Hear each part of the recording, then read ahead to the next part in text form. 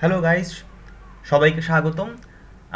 আজ এই ছোট্ট টিউটোরিয়ালটিতে আমরা দেখব যে কিভাবে আপনি আপনার ASP.NET ওয়েব ফর্মে সিকে এডিটরটি ইউজ করতে পারেন এবং সেই সিকে এডিটরের একটি অ্যাডন্স যার নাম হচ্ছে সিকে ফাইন্ডার, আপনি সেটি কিভাবে সিকে এডিটরের সাথে ইন্টিগ্রেট করতে পারেন। তো চলুন শুরু করা যাক। আমরা তাহলে সিকে এডিটরের ওয়েবসাইটটাতে যাই।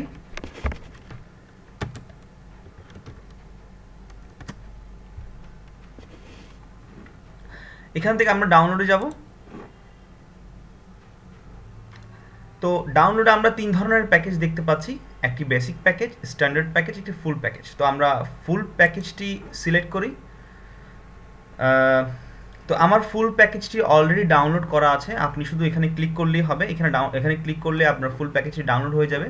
তো আমি সেটি এখানে ডাউনলোড করে রেখেছি, যে এই যে CKEditor 4.5.9 ফুল।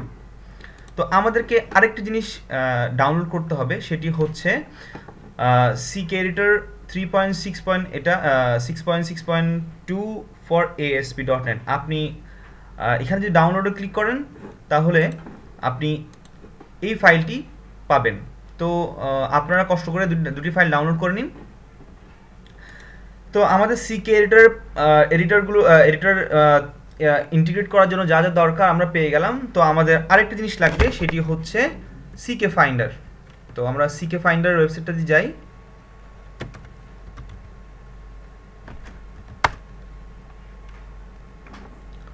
তো সিকে ফাইন্ডার অ্যাডন্সটি হচ্ছে একটি পেইড অ্যাডন্স।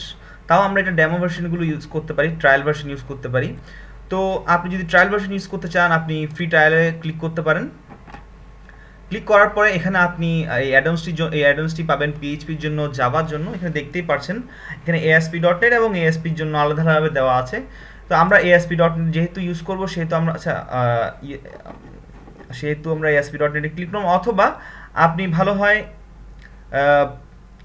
ভার্সন 2.6.2টি ইউজ করেন।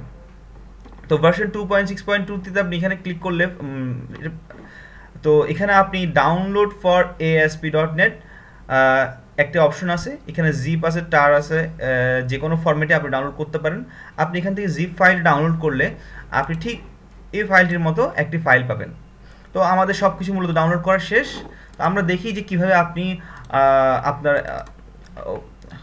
একটা ASP.NET ওয়েব ফর্ম, একটা অ্যাপ্লিকেশন আপনি কীভাবে তাহলে আপনার এই সিকে এডিটর এবং সিকে ফাইন্ডারটি ইন্টিগ্রেট করবেন। আমরা একটা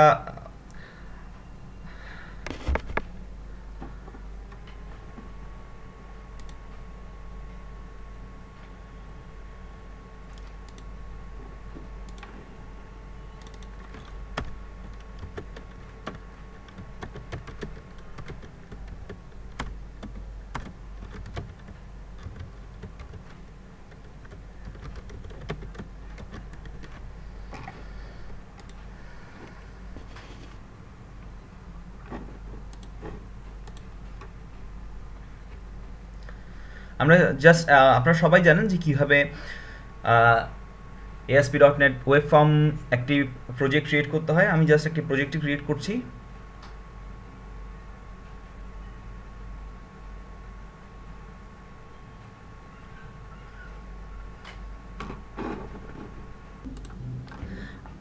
আমার প্রজেক্টটি ক্রিয়েট হয়ে গেল।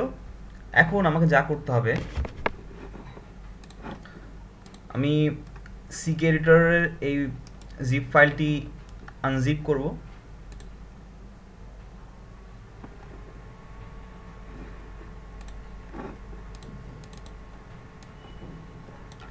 এবং এই পুরো ফাইলটি এখানে ড্র্যাগ করে ছেড়ে দিব।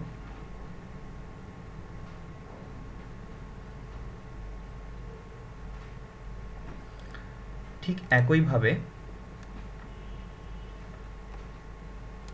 সিকে ফাইন্ডার এই জিপ ফাইলটিও আমি আনজিপ করব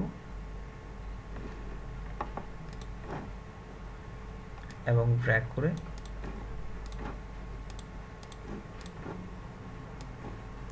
করে ছেড়ে দেব।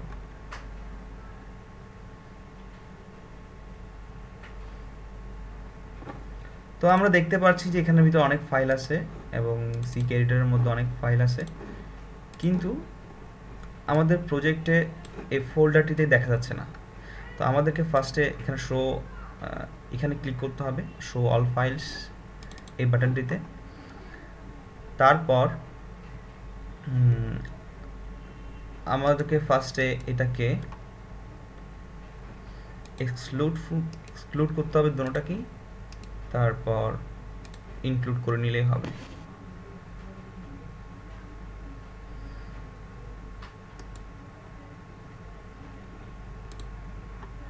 হয়তো এটির আর কোনো সহজ সমাধান থাকতে পারে, বাট আমি এভাবেই করেছি, তাই এভাবেই দেখালাম।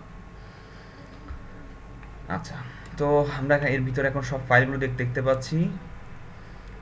CKFinder, আচ্ছা আমরা এখান থেকে CKFinder এর মধ্যে স্যাম্পলস ডিলিট করে দিব এবং সোর্সগুলো ডিলিট করে দিব।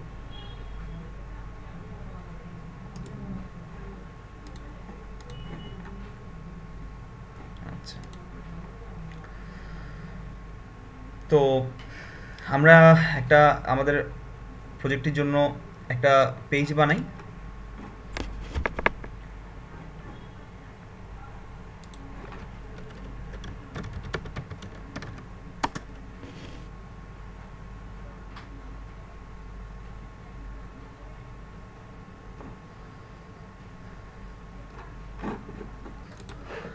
আমাদের আমরা একটা পেজ ক্রিয়েট করলাম ইন্ডেক্স UI নামে। তো আমরা এই পেজেই আমরা CKEditorটি ইন্টিগ্রেট করব। তো এখন দেখা যাক এখন কি করতে হবে। ফার্স্টে আমাদের কিছুক্ষণ আগে আমাদের এই ফোল্ডারটিতে দেখেছিলাম আমরা দুইটা জিপ ফাইল আনজিপ করেছি, আরেকটি বাকি আছে, সেটা হচ্ছে CKEditor ASP.NET। আমরা এখন এটাকে আনজিপ করব। আনজিপ করার পরে এখান থেকে বিনে যাব, বিন থেকে রিলিজে যাব, রিলিজ থেকে এই DLL ফাইলটি আমি কপি করে নিলাম। কপি করে আমি আমার প্রজেক্টে গেলাম। এখানে আমি একটা ফোল্ডার তৈরি করে নিলাম আপাতত। চাইলে আপনারা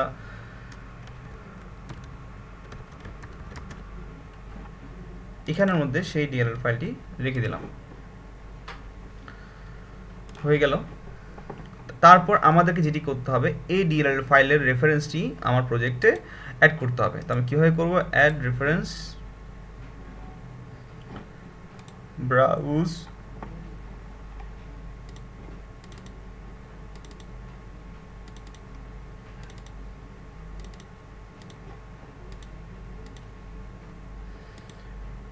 তাহলে হয়ে গেল আমার CKEditor.NET আমরা রেফারেন্স ফাইলটি অ্যাড করলাম। দেন আমি এখান থেকে চুজ একটা অ্যাড ট্যাব দিলাম, এখানে CKEditor,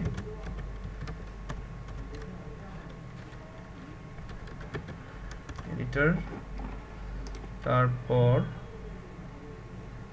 চুজ আইটেম,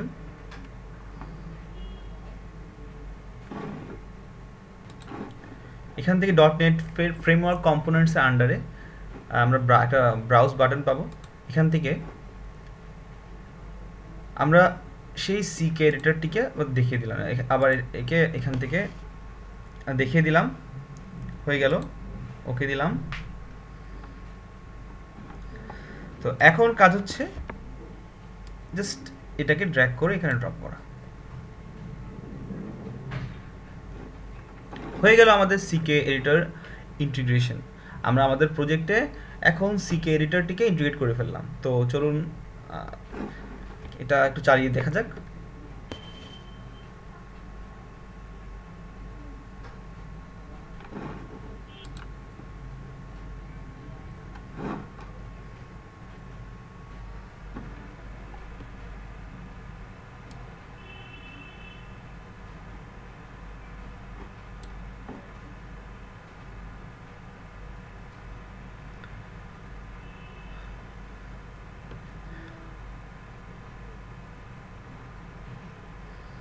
তো আমরা দেখতেই পাচ্ছি যে আমাদের CKEditorটি ইন্টিগ্রেট হয়ে গেল।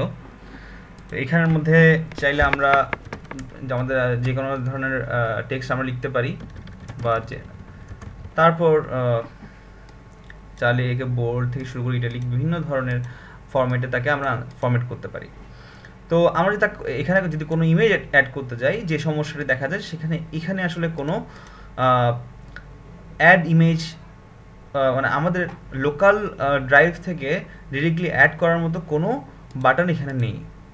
তো এই সমস্যাটার সমাধানটি করবে আমাদের CKFinder অ্যাডঅনসটি। তো চলুন দেখে আসি যে কিভাবে আমরা CKFinderটি CKEditor সাথে ইন্টিগ্রেট করব।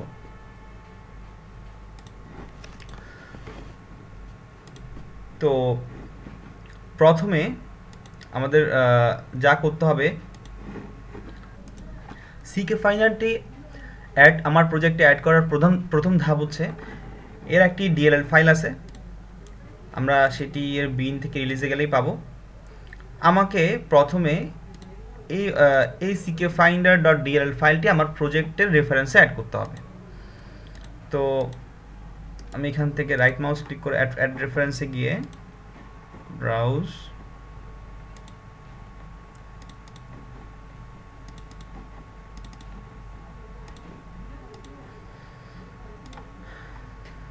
আমি অ্যাড করে নিলাম রেফারেন্স ফাইলটি। তারপর CKFinder থেকে config.ascx এ গেলে আমরা এখানে চেক অথেন্টিকেশনের জায়গায় ট্রু করে দিব।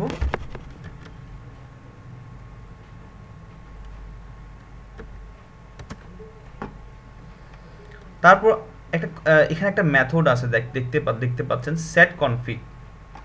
এখানে এই বেস ইউআরএলটি হচ্ছে এই বেস ইউআরএল কথাটা আপনি মনে রাখতে পারেন। আমি নেক্সটে এই বেস ইউআরএল এই ফিল্ডটি নিয়ে একটা কথা বলবো। তো এরপরে ধাপ হচ্ছে আমরা দেখি কি করা যায়। সেভ করে নিলাম। এখন আমাদের ইন্ডেক্স ইউআই এর কোড বিহাইন্ডে যেতে হবে। এখানের মধ্যে আমরা লিখব ইউজিং CKFinder, তারপর file browser,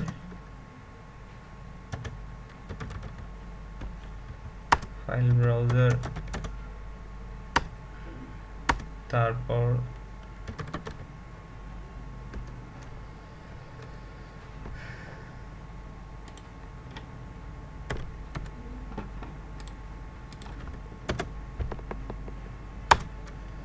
dot base path. আমরা এই বেস পাথটি সেট করে দিব হচ্ছে CKFinder।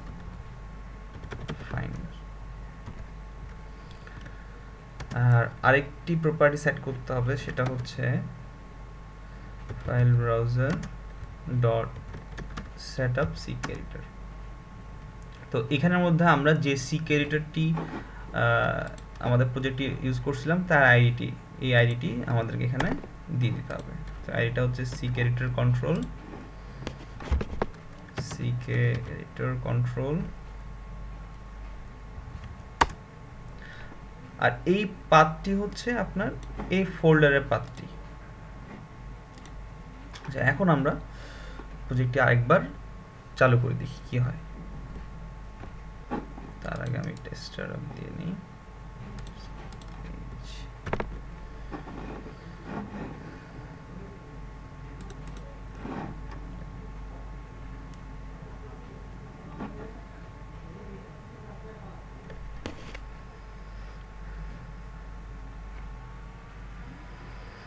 তো এখন যদি আমরা ইমেজ বাটনে ক্লিক করি, আমরা দেখতে পাবো যে এখানে ব্রাউজ সার্ভার নামে একটি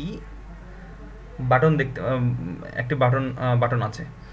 তো এখানে আপনি যদি ক্লিক করেন, এখানে আপনার জন্য একটা উইন্ডো আসবে। তো এখান থেকে আপনি আপলোডে ক্লিক করে আচ্ছা আমাকে আপলোড ক্লিক করলাম। আপলোডে ক্লিক করে পিকচার, আচ্ছা যে কোনো একটা পিকচার দেখিয়ে দেই। আমরা এখান থেকে যে কোনো পিকচার সিলেক্ট করতে পারি বা একাধিক পিকচার সিলেক্ট করতে পারি। আমি একাধিক পিকচার সিলেক্ট করে ওপেন দিলাম, তাহলে আমার পিকচারগুলো অ্যাড হয়ে গেল। তো এখানে অ্যাড হওয়ার পরে আমি এরপরে যে পিকচারের উপর ডাবল ক্লিক করব, ধরেন আমি এই পিকচারটার উপর ডাবল ক্লিক করলাম, তখন এই পিকচারটা আমার এখানে প্রিভিউ আকারে দেখাচ্ছে যে এটা কেমন হবে, কতটুকু সাইজ, এটার উইথ হাইট দেখাচ্ছে। আপনি চাইলে এটার হাইট এবং উইথ কমিয়ে নিতে পারেন। আমি 200 দিয়ে দিলাম উইথ, এটা রেশিও অনুসারে হাইটটা অটোমেটিক্যালি নিয়ে নিল। তারপর যদি আমি এখানে ধরেন কোনো, এটা হচ্ছে এই লেখাগুলো হচ্ছে মানে আপনাকে দেখাচ্ছে কেমন হবে যদি আপনি এখানে বোঝানো হচ্ছে যে আপনি চাইলে নিচেও হয়তো টেক্সট দিতে পারেন। তো আমি এখানে সামান্য টেক্সট কপি করে নিলাম আপাতত। তো ওকে দেওয়ার সাথে সাথেই আমার এডিটরে চলে আসলো। আমি এখন ইন্টার দিয়ে চাইলে এখানের মধ্যে যে কোনো ধরনের টেক্সট কি করতে পারলাম, আমি দিতে পারি। তো